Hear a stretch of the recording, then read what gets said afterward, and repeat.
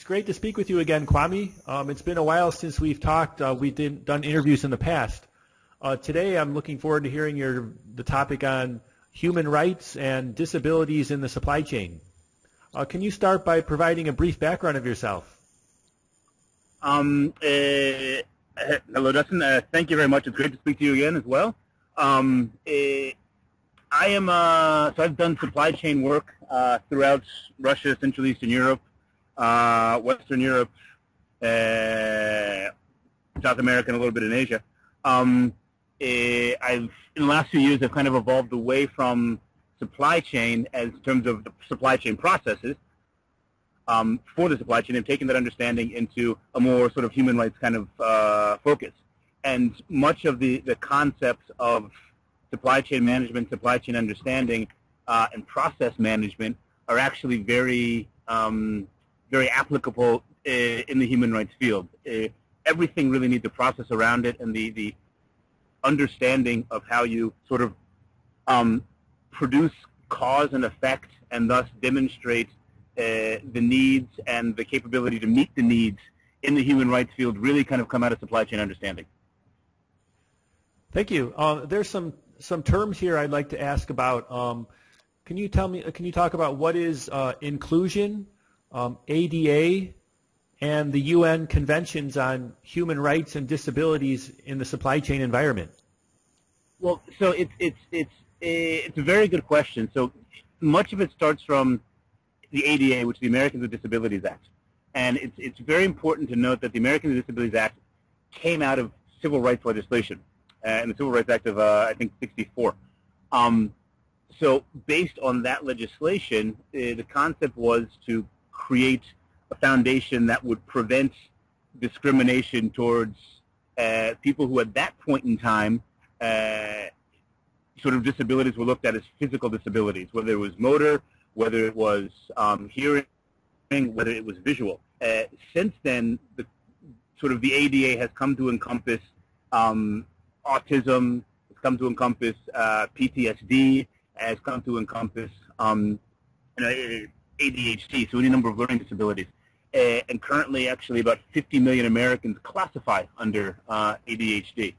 And one small point, or actually it's a very large point, is that much ADHD sort of understanding, the spirit around it, is in many ways, most of us will get old.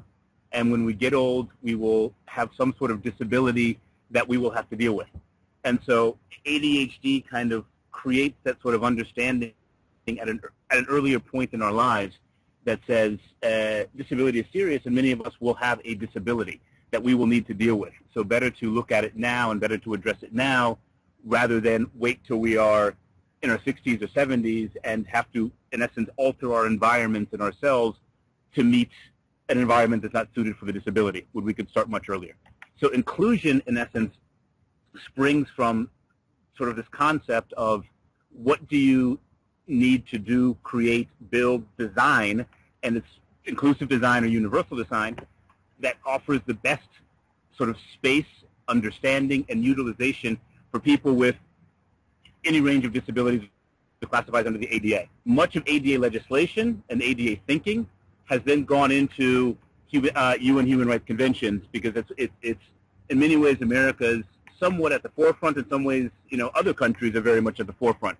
But it's around the same spirit of basically saying one should not and cannot, and societies cannot discriminate based on disability and or race. That's what inclusion is. Why is this so important? It's important because part of what. So it's interesting. If we take, in essence,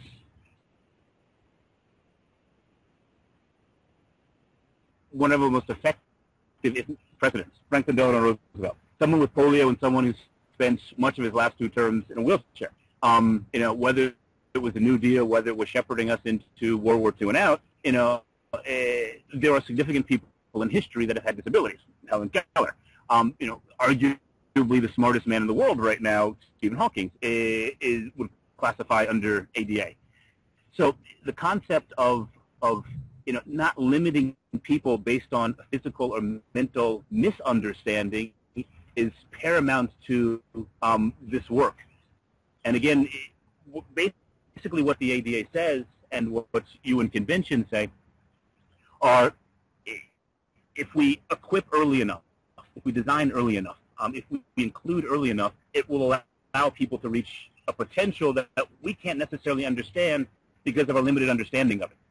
And I go back to when the ADA was originally written, it was based on a civil rights legislation based on a finite group. As our ideas of, as our technology grows, as our ideas of who we are grow with our environment and with our spaces around us, our concept of actually what is disability also grows, but then again, the concept of what is the ability that is inside of the disability is also demonstrated pretty much all the time. So that's why it's important, because it's really, we can't prejudge someone based on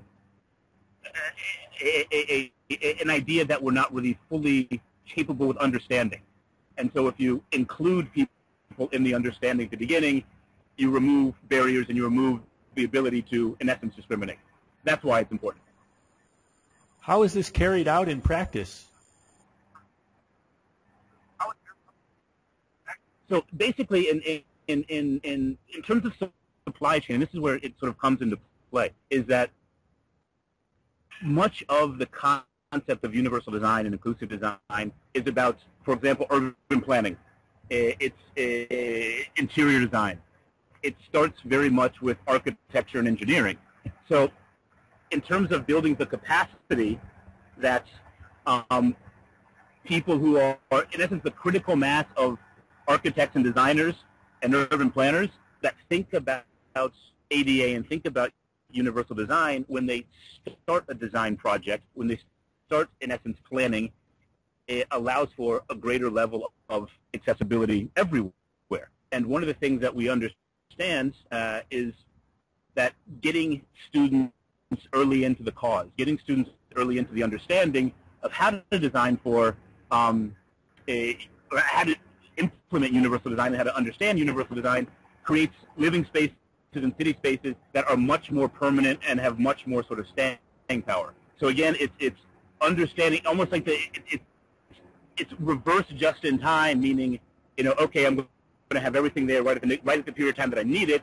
Here you have to get on the upstream. You have to get people in on the upstream that are able to carry this forward to reach a critical mass to where we look at the world in a different way. That's why it's very important.